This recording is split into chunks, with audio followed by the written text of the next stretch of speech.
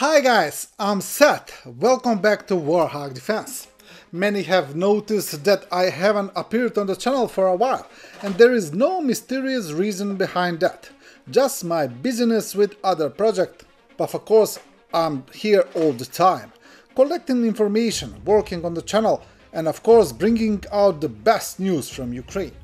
From now on, I will be appearing periodically, and of course I will return to daily announcements soon. And now let's see something that the Ukrainians say is one of the biggest, if not the biggest, Russian attack by armored units, in which the Russians were repulsed with huge losses.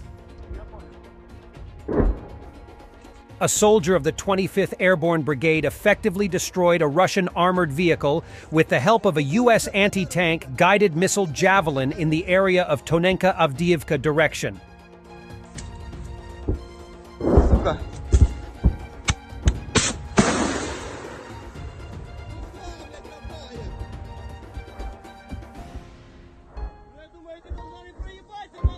Сейчас пизда ему, сейчас пизда, я прям, блядь, за него, я его делюсь.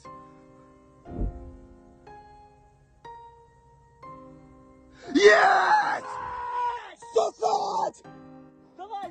And also in Tonenka, outside of Avdiivka, a Ukrainian FGM-148 Javelin ATGM hits the roof of an advancing Russian T-72B3, igniting the onboard ammunition and causing the tank to suffer a catastrophic cook-off.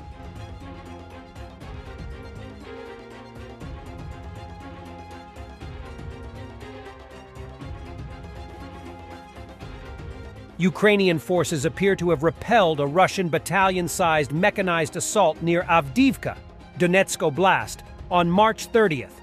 The first battalion-sized mechanized assault since Russian forces began the campaign to seize Avdiivka in late October 2023, reports the Institute for the Study of War. This appears to be the first report of any elements of the 90th Tank Division participating in assaults following the Russian seizure of Avdiivka. ISW previously assessed that elements of the 90th Tank Division, alongside other Russian units and formations, likely represent a sizable uncommitted operational reserve that the Russian military command can commit to continue and intensify efforts to push west of Avdiivka. The scale of the Russian mechanized assault on March 30th is significant, and the Russian military command's willingness to commit a battalion's worth of tanks to an attack near Avdiivka indicates that this assault was a priority effort. And a video of the destruction of a Russian armored convoy near the village of Tonenka has appeared. The attack, in which the Ukrainians destroyed 20 pieces of equipment, is being called the largest in the entire war. The 25th Separate Airborne Brigade Syczeslaw of the Ukrainian Armed Forces has published a video of the destruction of Russian armored vehicles. The drone footage shows tanks and BMPs moving initially in a high-density formation being hit by anti-tank missiles and drones.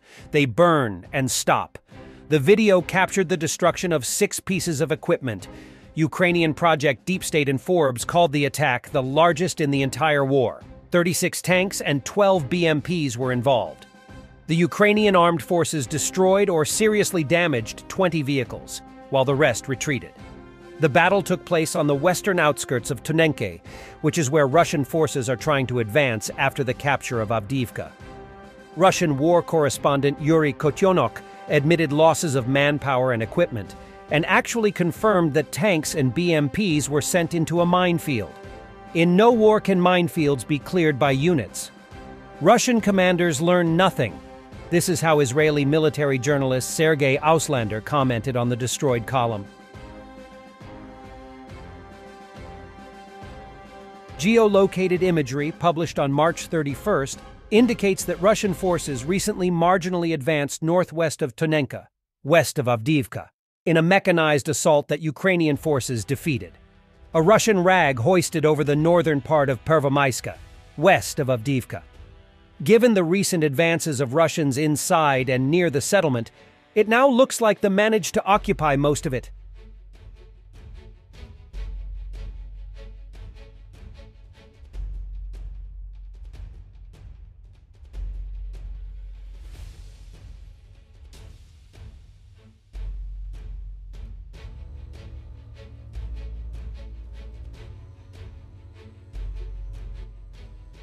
And this is interesting.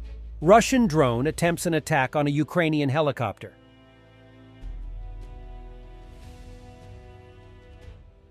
Russians can protest. Engels in Russia is exceeding the mobilization plan due to the sewage system. The city is swimming in water filled with fecals.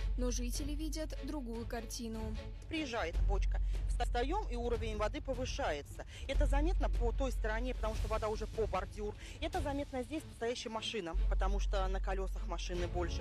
Ну и в подъезде, если поначалу это можно... Instead of 1,000 words, a father by the portrait of his son who died defending Ukraine. We can't imagine his grief. We can't imagine his pain, and only for the mad delusions of a crazy dictator which is protecting his stolen billions. And for the end, Turkey's ruling party, led by Erdogan, has been defeated in municipal elections for the first time in 20 years.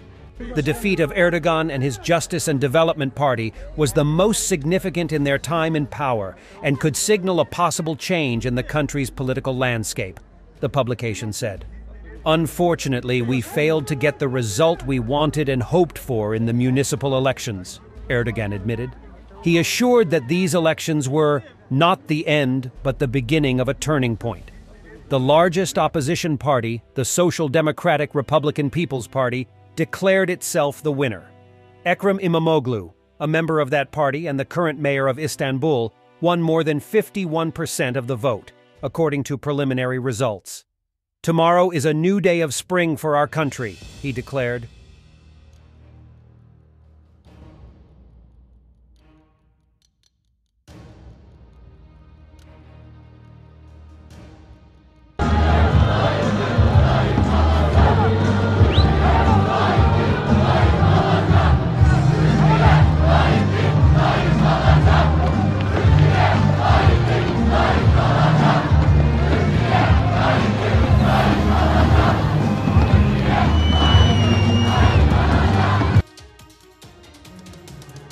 Thank you guys for watching. As I said, I'm back and we will see each other more often from now on.